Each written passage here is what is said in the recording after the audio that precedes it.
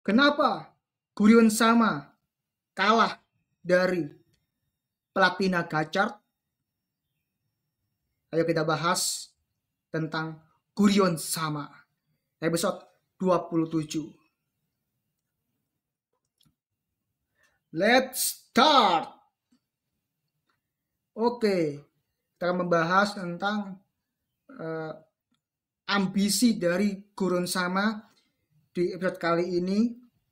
Kita mulai di awal scene, yaitu ada pernyataan banyak sekali yang saya tulis untuk menyampaikan di video ini. Oke, kita masuk bahan-bahannya, teorinya ya. Di Gotchard'S teori. Jadi yang pertama adalah pintu kegelapan itu dari lingkaran Ouroboros.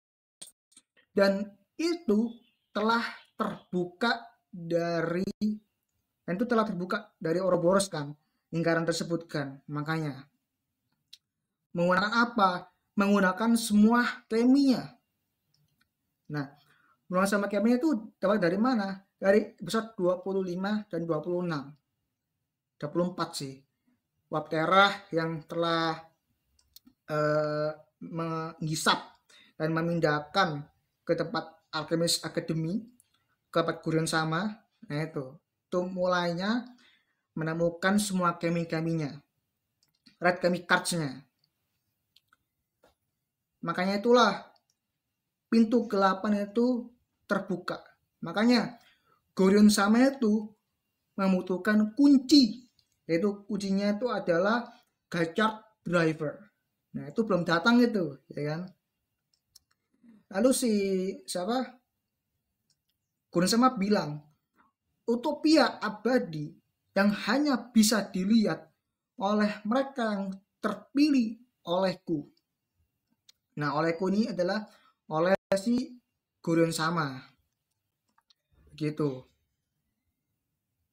Apakah pintu kegelapan di Ouroboros itu adalah utopia abadi? Nah, menurutku utopia abadi itu adalah sesuatu yang kau menciptakan sesuatu yang kau inginkan, itu baru menjadi abadi. Ya kan, menjadi abadi.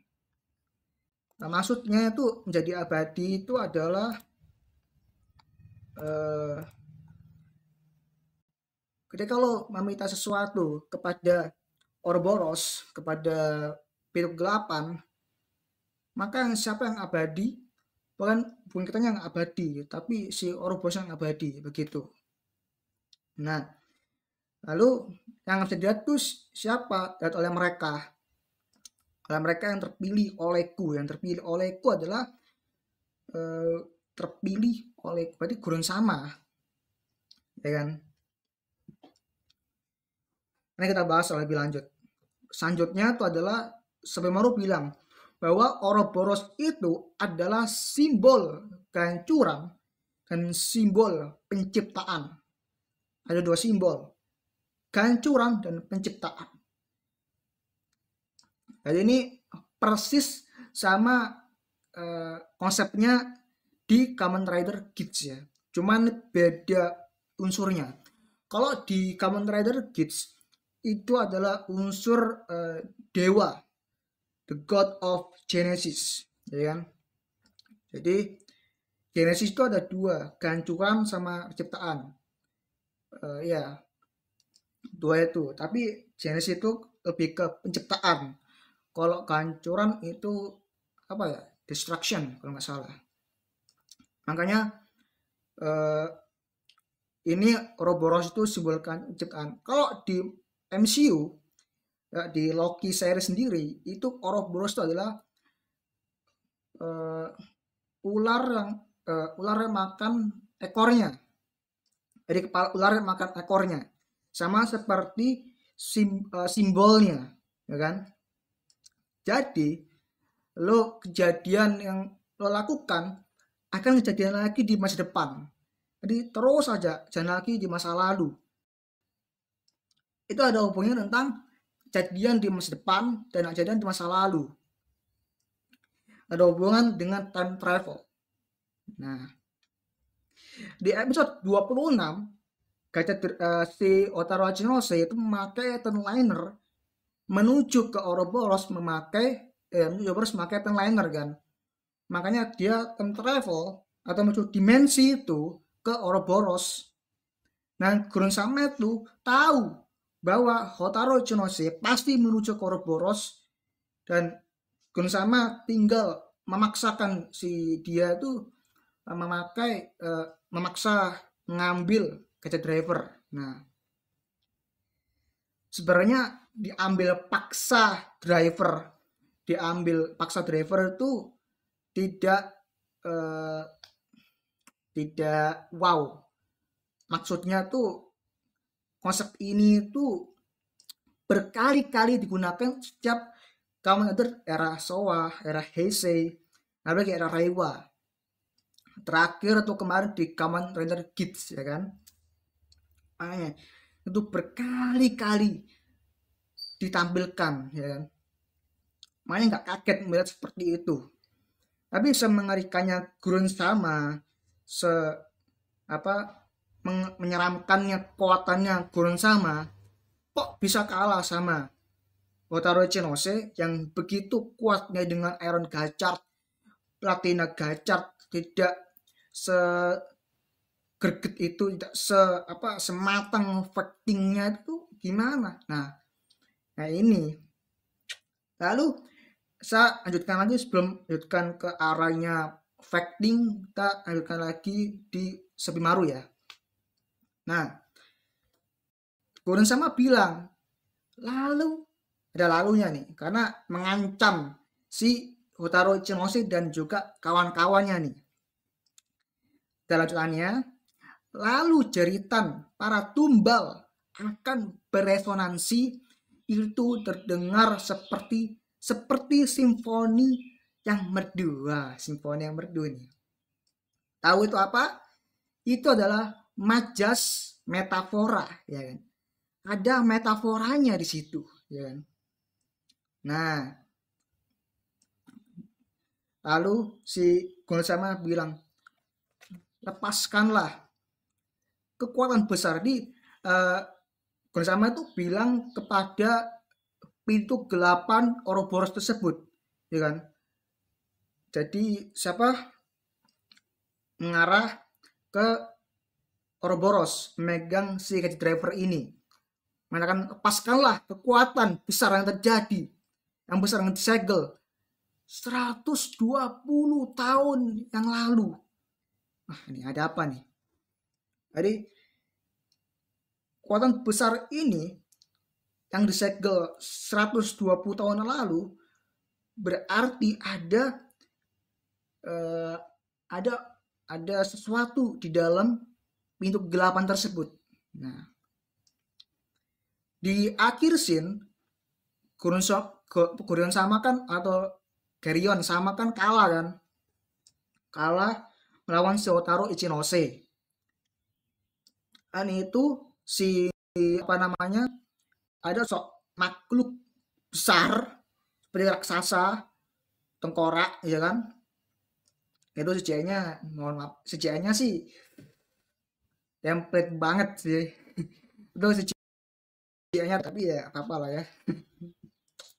Itu mengambil si Gurion-Sama dengan seperti ini, lalu menuju ke pintu gelapan Ouroboros, lalu disegel udah hilang tuh si pintunya, tutup rapat tuh, ya kan, di Ouroboros tersebut. Nah, apakah kuncinya tuh di itu kekuatan besarnya itu? Sorry sendawa. Nah, apakah kuncinya di makhluk besar itu atau ada kekuatan yang lain, ya kan? Kalau dari menurutku itu kekuatannya itu pasti sangat dahsyat, melebihi kekuatan dari Gurion-Sama. Bukan karena si makhluk ini. Karena makhluk ini adalah menjaga pintu kegelapan. Jadi yang menjaga ini siapa? Makhluk misterius ini yang tanda tanya besar. Nah ini. Kalau tidak dijelaskan tentang Ouroboros, tentang masa lalunya si villainnya ini 10 tahun yang lalu di spin off, ini akan menjadi sebuah plot hole yang besar sekali. Kalau dijelaskan ya bersyukur, ya kan? Lanjut ya kan? Lalu kekuatan yang dapat mengubah manusia. Nih Gurion-Sama ini bilang sendiri nih. Kekuatan dapat mengubah manusia bodoh dan seluruh makhluk hidup dunia ini menjadi emas. Jadi si Gurion-Sama ini tuh ingin dunia itu menjadi emas. Atau kalau dalam itu ya El Dorado, ya kan? Nanti kita bahas El Dorado. Dan kenapa kok bisa Gurion-Sama ini ingin menjadi dunia ini menjadi emas? Jadi tujuannya itu sangat gimana ya, mengerikan, tapi ya tidak menguntungkan bagi Gurion-Sama juga, karena itu saat dia menjadi emas, dunia emas, dia cuma sendirian, semuanya jadi patung semua, jadi batu semua, ya kan? Dan jadi semua jadi emas, kasih serba emas. Menjadi form juga emas, gimana juga emas, apa juga emas, serba emas lah, ya kan? Nah, sampai sini aja, Gurion-Sama aja merasa keinginannya tuh pasti itu terwujud, pasti besar sekali kan, ambisinya tuh besar sekali, ya kan? Tapi lagi-lagi di sini episode 27 itu digagalkan oleh Hotaru Echinose. Kenapa digagalkan? Ya, karena ya wishnya tuh jauh lebih jauh lebih matang dengan ceramah no jutsunya. Jadi itu ceramah no jutsunya tuh sangat mendukung si para keminya, mensupport para keminya untuk bisa terbebas dari terjeratan kekuatan gelapan dari Gurion-Sama, begitu.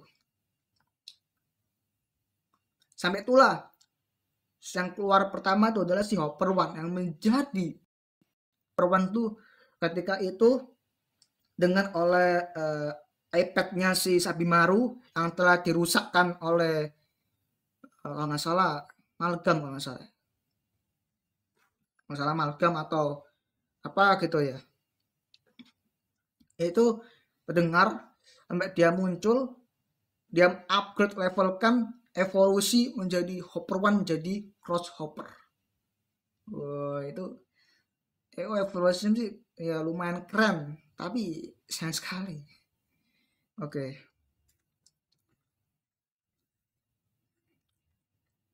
Itu setidaknya dapat ya, coba video sebelumnya tuh ada lah, ya kan?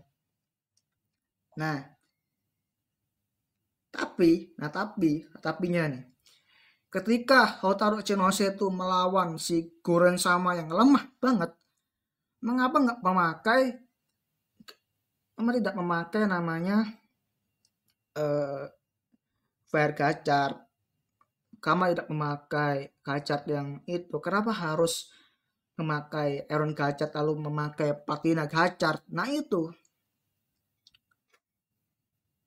Gatchard itu Gurion-Sama tuh sudah kayak lemah, kayak gimana ya? Kenapa kok bisa lemah banget Gurion-Sama ini? Karena keinginannya itu sangat kecil, ya kan? Pada saat dia membebaskan para keminya si Hotaru Echinose ini kan, kecil kemungkinan untuk bisa dapat dunia emas ini. Alas hopeless lah si Gurion-Sama ini, ya kan? Wah gimana nih? Wah aku bisa gimana? Soalnya sebagai villain yang begitu mengerikan, begitu itu sangat depresinya si Gurion-Sama, sangat apa ya, takutnya, cemasnya si Gurion-Sama itu terhadap si Orochimaru yang telah membebaskan semua para kemi.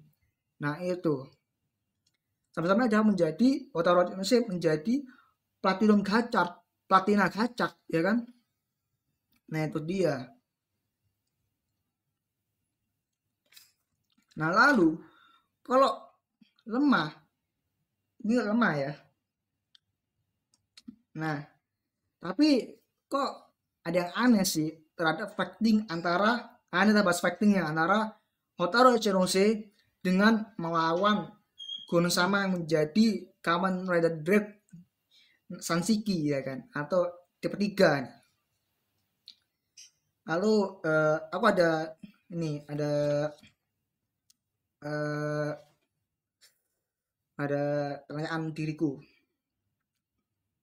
Yang pertama itu adalah masalah direction. Jadi direkturnya siapa sih? Direkturnya itu tulis oleh Ryuta Tasaki dan tulis oleh Bapak Keiichi Hasegawa. Nah, kita mungkin harus belajar lagi masalah directionnya dan masalah penulis lebih rapi lagi. Episode 26 aja itu bisa lebih baik dibandingkan episode 27. Nah, kenapa? Nah, kenapa? Karena direction itu penting, ya kan? Direction itu penting dan actingnya itu juga penting. Kalau nggak di develop, ya, di dalam karakter jauh lebih dalam lagi, secara matang, maka penulis tersebut tidak menghasilkan terbaik. Makanya acting yang bagus, acting yang keren itu bisa menyelamatkan skrip yang buruk. Gitu ya. Kuncinya tuh di situ kuncinya. Oke. Lanjut lagi masalah formnya Gatchard nih. Sebenarnya formnya tuh keren, formnya Gatchard tuh ya. Formnya Gatchard tuh keren. Tapi entah kenapa debutnya itu ada yang kurang aja menurutku, yang kurang. Terasa hampir ke biasa aja. Kalau tadi kan tuh lumayan keren, hampir biasa aja. Sudah dibahas tuh ya video sebelumnya. Nah, kita masuk aja ke apa namanya berikutnya. Ini masuk belum teori apa namanya, belum masuk ke teori pribadiku nih, karena masih bisa diulik lagi nih. Soalnya adalah makhluk apa itu? Ini bisa dibahas makhluk apa itu, untuk makhluk penjaga dari pintu kegelapan oleh lingkaran Ouroboros tadi, ya kan, di lingkaran Ouroboros. Nah, ketika Gurion-Sama itu sebelum ditangkap oleh makhluk misterius itu, Gurion-Sama mengungkapkan kata-kata terakhir, El Dorado. Nah, El Dorado ini referensinya itu berasal dari namanya The Road to El Dorado. Sorry, saya ulangi. Referensinya itu adalah The Road to El Dorado dari DreamWorks Animation, ya kan, animation yang apa namanya, visualnya tuh keren banget, DreamWorks, ya kan, visualnya, terus apa namanya, efeknya tuh keren parah. Apalagi DreamWorks hari-hari ini kan Kung Fu Panda 4 kan, itu ya jalannya tuh habis banget ya. Tapi kita bahas El Dorado. Selain The Road di Transformers, komiknya Transformers itu ada, di animasinya juga ada El Dorado, ya kan. Apalagi di apa, alkimia El Dorado juga ada, ya kan. Macam-macam referensi tuh El Dorado ada. Yang tuh sifatnya tuh emas, ya. Dunia tuh penuh dengan emas. Kalau di situ ada harta karun kan, harta karun. Emas itu adalah harta karun. Ya. Nah, itu aja sih. Kita masuk ke teori. Teori, teori. Oke, kita bahas santai aja. Oke, untuk teori yang pertama menurutku si Otaru Echinose akan berhadapan tentang Atropos. Nah, Atropos ini di dalam dunia acting, pemeran Atropos ini dalam dunia acting itu tidak bisa menjadikan villain enternya. Nah, kalau misalnya Otaru Echinose nanti ke depannya nanti itu melawan Atropos, Kloto, dan juga Lachesis, nggak tahu Lachesis ini mau bawa kemana nih, mau jahat mau baik nih, soalnya terakhir tadi di episode 27 itu dia menjadi baik hati kan, baik banget kan, dia agak sedikit sombong, terima kasih. Wah, gitu Lachesis seperti itu ya kan, makanya ini perlu dipertanyakan nih, Lachesis mau bawa kemana lagi nih, ini bimbang nih, dia mau ke baik tapi dia ekspresinya tuh agak jahat nih, mau ke jahat nih, kembali ke Atropos nih ya, tuh.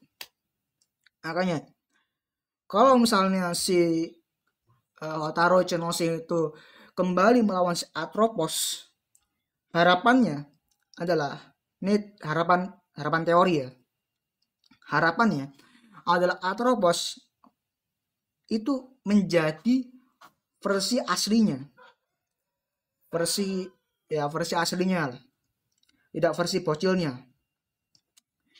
Maksudku tuh versi aslinya tuh nggak sebocil itu,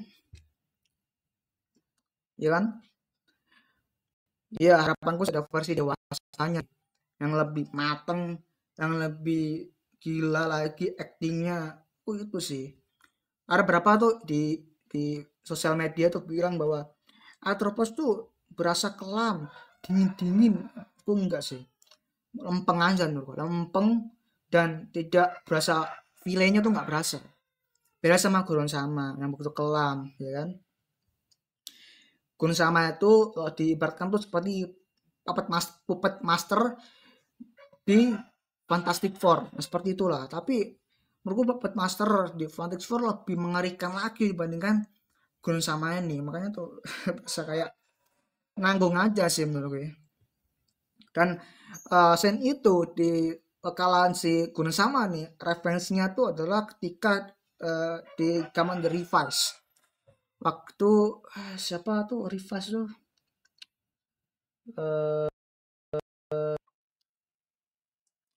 Yang pokoknya Revise tuh ya, maksudnya Revise, lupa aku, coba tulis komen di bawah kalau ngerti. Ada Aguilera, ada Julio, ada apa lagi? Aduh, coba aku cek dulu deh. Takutnya gue keliru nih. Cek dulu.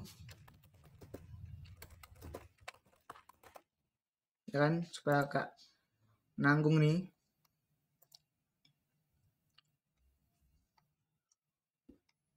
Oh ya, sekali lagi ini sifatnya nokat edit, jadi kelihatan tuh, kelihatan ya, bahasa-bahasanya karena kita bahas secara mendalam tentang Gurion-Sama saja ya. Kita bahas tuh. Lupa nih siapa? Oh ya, oke. Si Ortega. Kekalahan si Ortega ya kan. Rekan si Ortega ini ya gimana ya? Ya persis cuma beda episode. Kurang sisa satu doang nih. Kalau di revise tuh nggak salah tuh berapa ya? 28 kalau nggak salah ya. Sedangkan si siapa? Si Otaru ini 27. Nah, itu sih. Nah, terus gimana ya? Kalau misalnya lawan besok itu kan filler nih ya. Filler dan ada penjelasan dari fan service-nya nih. Bisa ada fan service-nya nih. Ya, besok nih. Makanya tidak boleh lagi ya. Saya mau ada satu video lagi tentang Kamen Rider Gatchard, nanti salah ya, Gatchard. Ya itu saja Gurion-Sama. Nanti kedepannya nanti akan kembali lagi sebagai villain yang mengerikan, ya kan?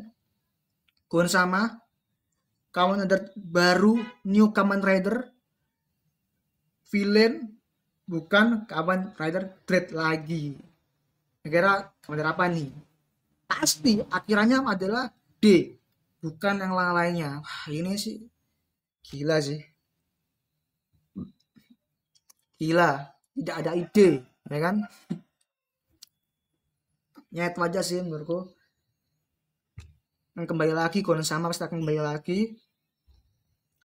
Ya itulah yang akan melawan Gurion-Sama nanti adalah si ini Kotaro Chenose, kemunculan final form, ya kan? Nijigon Gatchard atau Rainbow Gatchard. Yang gue tuh kurang suka formnya. Kecuali formnya tuh diubah menjadi warna monokrom biru seperti back to basic ya, monokrom biru putih, ada sedikit emas, silver, ada tuh seperti kayak Kids 9 tapi ini 12, ini juga kan 12 kan. Kekuatan skillnya adalah rainbow, skillnya aja rainbow, jangan yang lain sebagainya. Ini kita bahas Gatchard lah, Partina Gatchard lah secara lengkap, secara panjang, tapi tetap Gurion-Sama pasti akan kembali lagi.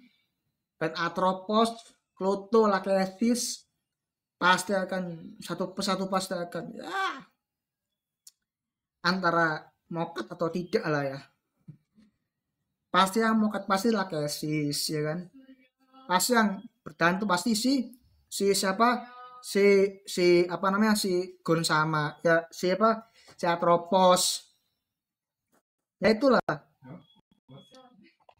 ya, begitulah ya. Itu saja dari saya dan